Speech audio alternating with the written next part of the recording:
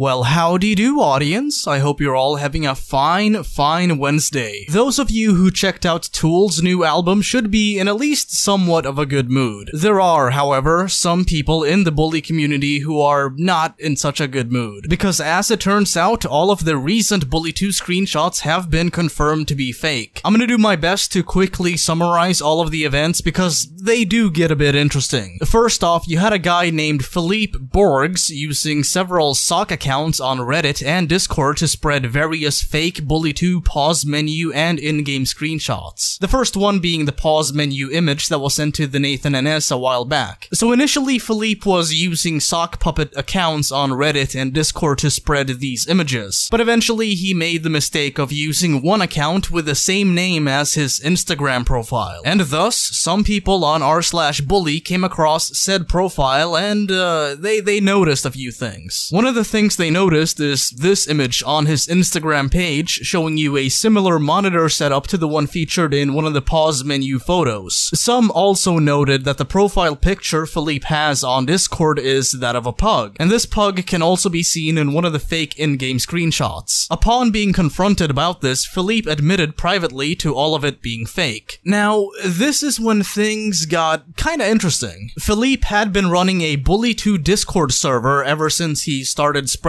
the fake leaks, and so I went on that Discord server letting people know that I think he should hand the server over to me, Nathan, and all of the other r/bully 2 moderators. I don't know about you, but to me it seems kinda pointless to have him, out of all people, control one of the places where people discuss Bully 2 leaks. Not only did Philippe immediately refuse to do this, but he even removed my admin role on the server, which, as you would expect, caused quite an uproar. Instantaneously, people began hurling insults at him, and a few people even started spamming some very X-rated images. And at that point, I just went ahead and made my own Bully 2 Discord server. And it seems like pretty much every person in Philippe's server has now jumped ship. If you want to join the official r/bully 2 server, then you can find a link to it in the video info down below. It was also around this time that Philippe made this statement on Twitter. "Sorry guys, it was all a concept made by me. It went too far." You know, it's kind of funny because I saw a bunch of people not only forgiving the guy, but also making comments like, "Hey man,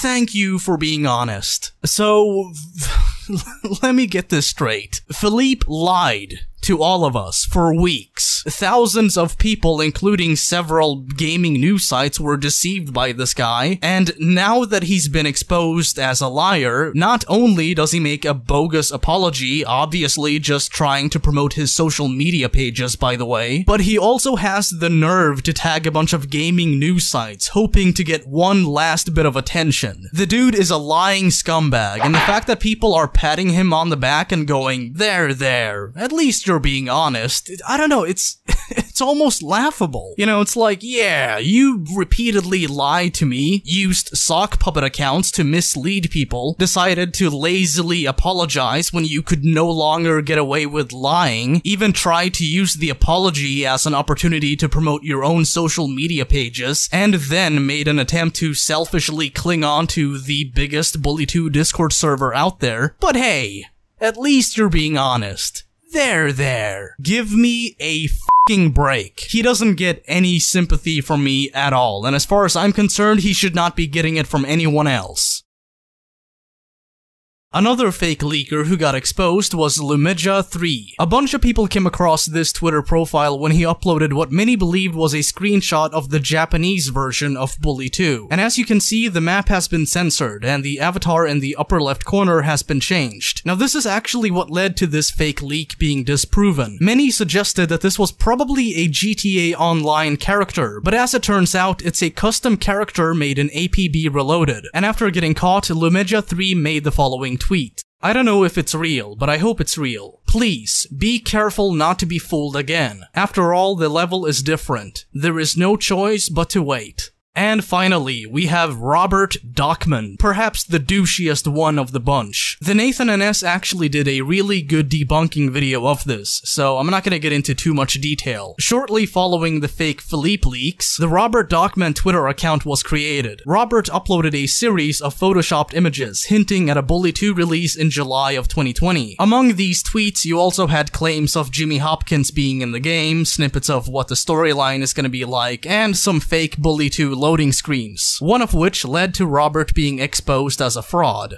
See you on August 26th. And no, nothing pertaining to Bully 2 happened on that day. Attached to this tweet, you have what appears to be an Ultra HD remake of Jimmy Hopkins. Scroll down a bit and you'll find a reply with one of the original images Robert used. And upon being found out, Robert did the typical thing internet douchebags do when they get caught lying. Lol, you're stupid.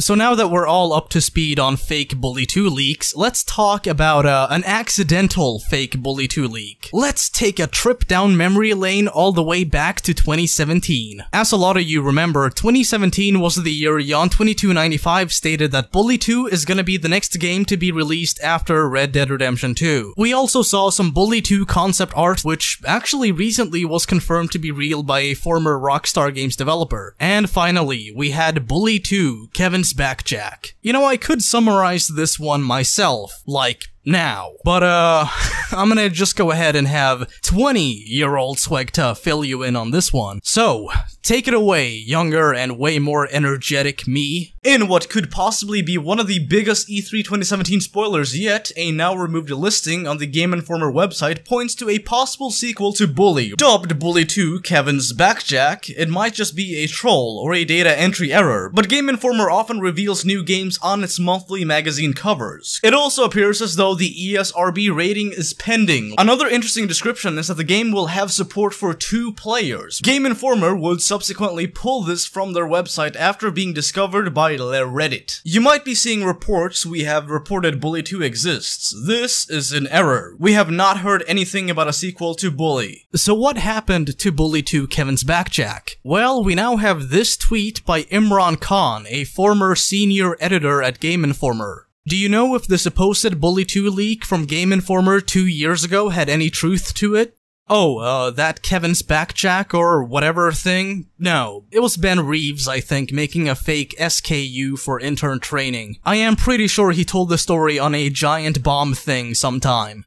And to my surprise, yeah, Ben Reeves did talk about this on Giant Bomb. I'm honestly surprised that no one ever sent this to me or Nathan. If any of you actually did, and I just didn't see it, then, I don't know, oops. But yeah, let's have a look at that. Ben! Sugar. I want to talk about this. I like where this is going. Okay. There's been a lot of smoke on the street. Sure. The's been a lot of talk That's on the not a internet. phrase. There's been a lot of smoke on the street lately about Bully 2. Oh! I heard Game Informer The hot exclusive? had the hot exclusive leak on Bully 2 with Kevin's Backjack. That's right. This is one of my favorite things that has happened, one of my favorite weird, goofy-ass things that I've heard of in a little while. Tell me about how Game Informer had a page on its site called Bully 2 Kevin's Backjack. Yeah, I can give you a quick overview. We have an internship program at Game Informer, which I help run, and we have internship training. So we set up a lot of stuff, and we make jokes, you know, try to make it fun for the kids. Joke about a lot of stuff like Destiny 3, haha, oh, Half-Life 3, wouldn't that be funny if they made that? And one of the ones that we were like running through, making a SKU was Bully 2, which, you know, why not? There have been rumors. And we try to make these things sound ridiculous, because like if they ever actually go online, we don't want people to think they're real, right? Of course, yeah. Because that would be stupid. That would be irresponsible. So, I think that's a fair point. But you know what else would be stupid and irresponsible? Not having some kind of system set up to prevent that from happening in the first place, you know? so I wrote Bully 2 Kevin's Backjack. Oh, that damn Kevin. Thinking nobody would ever think it's real. We try not to hit save or anything. I don't know what happened. I must have been drinking. Publish? It was an intern training week. I think it was back in January. Fantastic. And somebody noticed it last week. So actually I didn't know it was on the site because I thought I hadn't saved it. Why would right? you? So Yeah, yeah. Apparently I saved it and went live, and then somebody picked it up. What's it been like since then, getting to the bottom of the Bully 2 fiasco? Sure, yeah. Well, I woke up one morning and the internet was ablaze. So then Game Informer had to kind of get out and say, like, we don't know about a Bully 2. Yeah, we just thought it would be good to, like, clear the air and, like, set it official. Like, honestly, I don't know why people thought it was real to begin with. Why? Let me scratch my noggin and contemplate this under the tree of woe. Oh yeah, I got it. People thought that because Game Informer is, or, well, I should say was, a reputable source. Alright, so there you have it. That's the end of Kevin's backjack.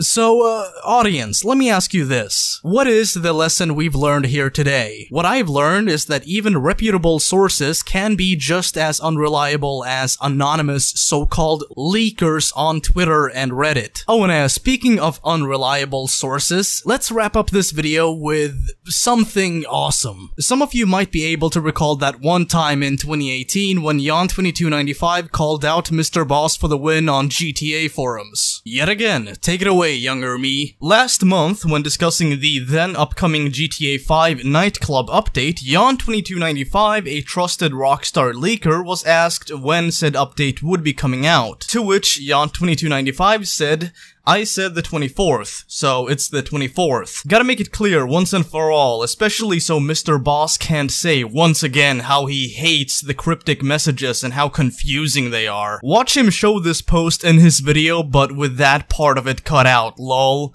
If not, well, hi YouTube. You shouldn't be subbed to MrBoss. And what did the Lord of GTA clickbait MrBoss for the win do in his umpteenth GTA 5 nightclub update video? Well, of course, he cut out the disparaging remark from Yon's statement. So about a week ago, Roger Clark, the very talented actor who played Arthur Morgan in Red Dead Redemption 2, had this to say on Twitter. Okay, so this is somebody asking Roger Clark about a possible Undead Nightmare 2 DLC for Red Dead 2 based on one of the character deaths in the game. Oh, for God's sake, you do know what happens at the end of RDR2, right? Are you MrBoss for the win by any chance? Keep on fishing, bro. Isn't this just f***ing beautiful? Years and years of deception by MrBoss for the win, all culminating in his reputation being mocked by not just the Rockstar Games communities, but also Rockstar insiders and even actors employed by Rockstar. Mr. Clark, my beanie goes off to you, good sir. Anyway, that's it for this video. If you enjoyed this video, then make sure to give it a like, subscribe for more bully content, and, as always, stay classy. Peace. I'm a bully, you made me one. I'm a bully, you better run. I'm a bully, you made me one. I'm a bully.